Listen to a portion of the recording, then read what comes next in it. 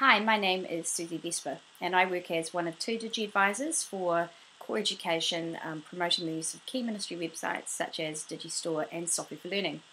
I'm going to be at the Learning at School conference this year, and I'll be presenting a couple of short taster sessions. First session will be looking at how I use Google Docs in my role as a teacher in a virtual online ESOL school.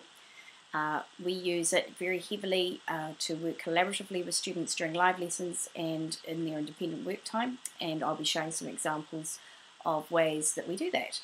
The other session I'll be presenting is a session looking at how the use of a digital mind map tool helped an intermediate class reduce the level of copying and pasting that they were doing when researching from websites, and how it helped to improve the organisation and the quality of the information in informational reports that they wrote.